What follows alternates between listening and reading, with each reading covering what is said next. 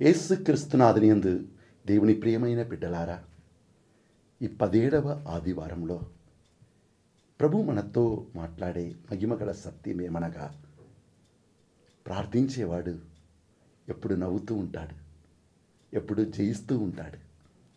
ప్రార్థించే కుటుంబం ఎప్పుడు స్థిరంగా నిలబడును. ఈరోజు మనం ఆది గ్రంథం 18వ అధ్యాయం చూస్తూ ఉన్నాం. ప్రార్థించే వాని జీవితంలో ఏం జరుగుతుందని ఆది గ్రంథం 12వ అధ్యాయంలో చూస్తున్నాం. అబ్రహాం ఏ సమస్య వచ్చినా దాన్ని దాటుటకు మునుపు బలిపీఠం కట్టి ఆ బలిపీఠంలో ప్రార్థిస్తున్నప్పుడు దేవుని సన్నిధిని పొందుకునేవాడు. దేవుని సన్నిధి వెలుగును పొంది జీవిత పయనంలోని చీకటిని దాటి వెళ్ళేవాడు. మోరేలో పర్వతంను దాటుటకు మోరే పర్వతం కింద ప్రార్థన చేశాడు, దాటి వెళ్ళిపోయాడు. నెక్స్ట్ చూసిన బెత్తేలు ఉన్నది. బెత్తేలును దాటుటకు అక్కడ ప్రార్థించి బలిపీఠం కట్టి దేవుని ఆరాధించి దేవుని సన్నిధిని సంపాదించి బెత్తేలును దాటి వెళ్ళాడు. నెక్స్ట్ యోర్దాను నది ప్రార్థించి దాన్ని దాటి వెళుతున్నాడు. ప్రార్థనయే నువ్వు అన్నిటినీ దాటి వెళ్ళుటకు నీకు శక్తి ఇచ్చును. ఇప్పుడు అబ్రహాం దేవుని ఆరాధించిన గడియలో దేవునితో మాట్లాడాడు. ఇప్పుడు ఇంట్లో ఉన్నాడు, దేవుడు ఆయనతో మాట్లాడుతున్నాడు. నా దాసుడు, నా ఫ్రెండ్ అబ్రహామునికి చెప్పకుండా ఎట్లా ఈ సోదం పట్టణం నాశనం అయిపోతుంది, వారు చేసిన పాపం వలన ఆ పట్టణం నాశనం అయిపోతుంది, అగ్నితో కాల్చివేయపడపోతుంది. అక్కడ ఉన్న లోతు అబ్రహాం అన్నయ్య కొడుకు కదా, కనుక దాన్ని అబ్రహాంకి తెలియచేయాలని దేవుడే ప్రార్థించే మనిషితో మాట్లాడుతున్నాడు. దేవుడే ప్రార్థించే మనిషికి జరగపోవు కార్యాలను తెలియచేస్తున్నాడు. ప్రార్థన అంత గొప్పది. దేవునితో సహవాసం చేయటం అంత గొప్పది. జీవిత పయనంలో ఈ ప్రార్థనయే పరలోక రహస్యాలను మనకు తెలియచేయను. అబ్రహాం ఇప్పుడు ఆ పట్టణం నాశనం అయిపోతుందని విని వెంటనే హృదయ అంతరంగంలో ప్రేమ కలిగి ప్రార్థిస్తున్నాడు. అయ్యా, ఆ పట్టణంలో 50 మంది ఉండి నాకు కాపాడుతావా? పాపులను పరిశుద్ధులతో కలిపి నువ్వు నాశనం చేయబోతున్నావా? ఆ పట్టణంలో ఒక 10 మంది నీతిమంతులు ఉండినా 20 మంది ఉండినా కాపాడుతావా? దేవుని ప్రియమైన బిడ్డలారా, ప్రార్థించేవాడే దేవుని పరలోక ఆశీర్వాదమును భూమికి తీసుకొని రాగలడు. రెండవది, ఎవరిని ఆత్మ హృదయం ప్రేమ కలిగి ఉన్నదో వారు మాత్రమే ప్రార్థన చేయగలరు. లోతు అబ్రహామును మోసగించాడు. మంచి భూమి అంతా ఆయన తీసుకొని ఎండిపోయిన భూమిని అబ్రహాంకి ఇచ్చి అబ్రహామును వదిలిపెట్టి వెళ్ళిపోయాడు. అబ్రహాం హృదయం బాధపడి ఉండవచ్చు, కానీ లోతు ఇప్పుడు నాశనమైపోతున్నాడు, ఆయన కుటుంబం అగ్నిలో కాల్చివేయబడపోతుందని గమనించిన అబ్రహాం తన బాధలను, తనకు జరిగిన అన్యాయమును మర్చిపోయి ప్రేమగల హృదయముతో లోతు కోసం ప్రార్థిస్తున్నాడు.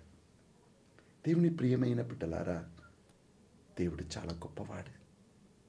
ఆ గొప్పవాడిని మనం ఆయన గొప్పతనమును అనుభవించాలంటే మనం ప్రేమగల మనుషులుగా మారాలి. అటువంటి వారితో దేవుడు ముఖాముఖిగా మాట్లాడతాడు. అవును, అబ్రహాం ప్రార్థించి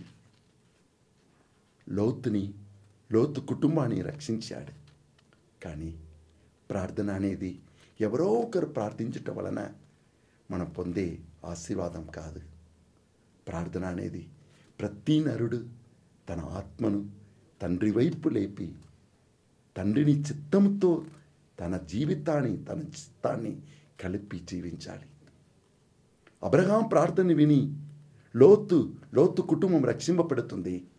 కానీ లోతు తన్ను తాను ప్రభులో ముంచివేయకుండా, ప్రార్థన చేయకుండా ఆయన కుటుంబం నాశనం అయిపోతున్న దాన్ని మనం చూస్తూ ఉన్నాం.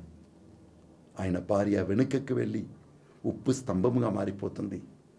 ఆయన కూతురులు ప్రార్థన లేక వారి తండ్రిని మోసగిస్తున్నారు.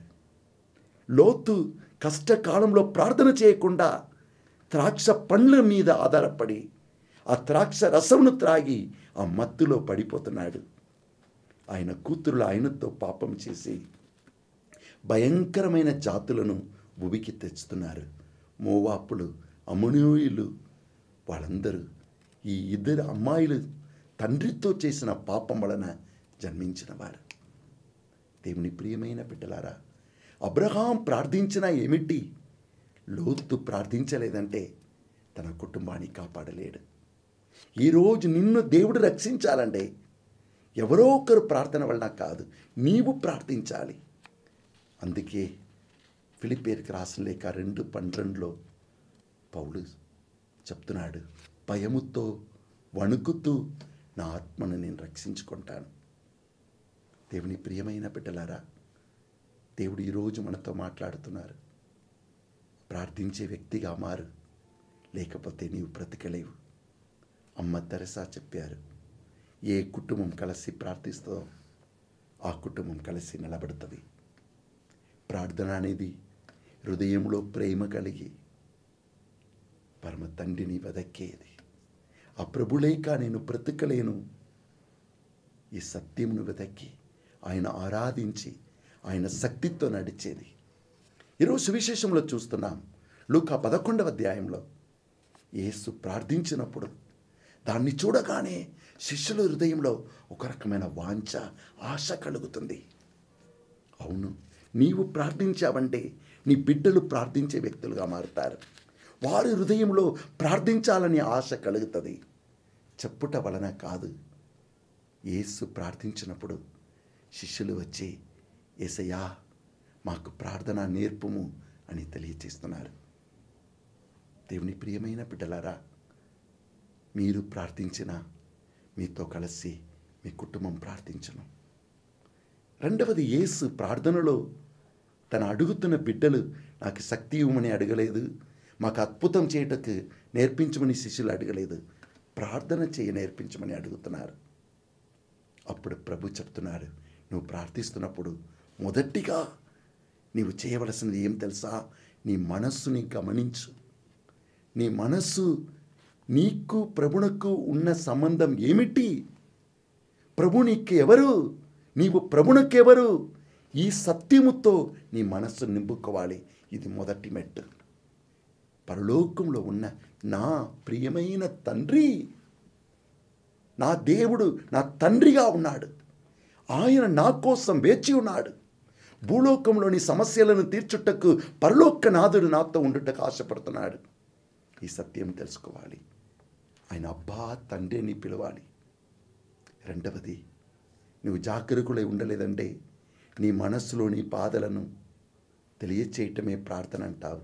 లేదు, ప్రార్థన అంటే నీ మనస్సులోని బాధలను తండ్రికి తెలియచేయటకు మునుపు నీ మనస్సు తండ్రితో ఐక్యమై తండ్రిని చిత్తాన్ని నెరవేర్చటం, తండ్రిని మహిమపరచటం, తండ్రిని స్తుతించి తండ్రిని ప్రేమతో నీ జీవితాన్ని నింపుకోవటం ప్రార్థన.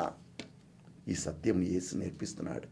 మీరు ప్రార్థిస్తున్నప్పుడు, తండ్రి నీ నామం స్తుతింపబడునుగాక, మీ రాజ్యం వచ్చునుగాక, మీ చిత్తం పరలోకంలో జరిగినట్లు భూలోకంలో జరుగునుగాక అని ప్రార్థించుము.